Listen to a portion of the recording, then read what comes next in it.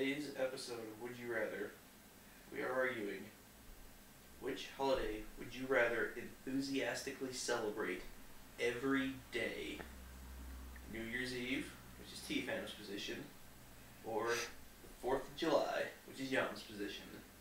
T-Fan will start us off. I'd rather relive New Year's Eve over and over again every day, enthusiastically celebrating it, because guess what? You're partying every night. You know what? That's what a lot of people do. Paris Hilton made a career out of it. I can be just having a great time, party every night. I also get to use fireworks. I can blow up stuff all the time if I want to. You know, I'm always reliving New Year's Eve. And the social repercussions of celebrating New Year's Eve all the time is a lot less than 4th of July, because you're outside and on your front lawn, drunk, lighting off fireworks. People are going to call the cops on you. They're probably going to have you arrested. With New Year's Eve, I'm only doing this late at night, so people don't really know what's going on. I would rather celebrate the 4th of July every day, because what the 4th of July is, the beauty of it is it's basically a barbecue, but it's so much more than a barbecue. You're celebrating the birth of the greatest nation known to the face of this earth, USA, all the way. You get to hang out with your friends. You have an excuse to start drinking at like 3 o'clock in the afternoon and play with small explosives. I mean, T-Fan brought up the point that my neighbors are, going to call the cops because I'm drunk and lighting off fireworks. Guess what? They're drunk too. We're probably shooting Roman candles at each other. When else can you do that? Plus, New Year's Eve, I don't know how it is wherever it is you're watching it, but here, it's cold. It's always cold. And there's always a foot of snow on the ground. So, I'd much rather do stuff in middle of the summer, where it might be hot during the day, but at night, it's fine, 75-ish, than do something in the middle of a very cold winter night.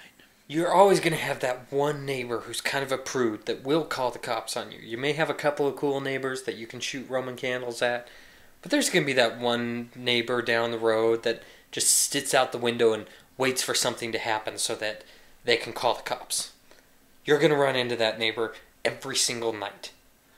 They will become friends with the cops and say, "Oh, yes, Yam over here is lighting off fireworks again, riding around with his pants off." And also, you mentioned that it's going to be cold outside. Guess what? You don't spend most of your New Year's Eve outside.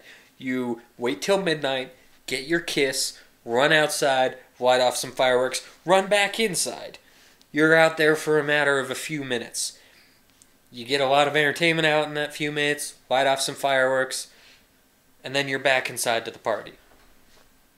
I think I would much rather do that than be sweating, because it's not going to be 75 degrees in the evening until late evening. If I have to deal with that dick buzzkill of a neighbor because I'm running around without pants on and a Burger King crown and a Roman candle, shooting it off, screaming, "America!" then guess what you're going to have to deal with when you've got like 37 cars parked on your front lawn and probably somebody puking in that neighbor's yard because they've been drinking all night and or day. Same dick neighbor. Alright? If I gotta deal with it, you gotta deal with it. And really, hopefully the dick neighbor's gonna realize that I'm not the only one, so she's gonna have to call in the SWAT team, or the cops just aren't really gonna care, because the whole neighborhood is drinking and shooting fireworks at each other. Odds are, it's probably you and maybe another house in the neighborhood that are like the big, New Year's Eve party central asses. So, you're probably going to have to deal with that prick a lot more than I will. Plus, USA, thank you. Final argument. With celebrating New Year's Eve every day, it's like a party every day. With the fireworks, you're always going to have neighbors coming after you, and neighbors wouldn't necessarily come after me because the party's contained inside. All right. Final argument. USA! USA! USA! USA!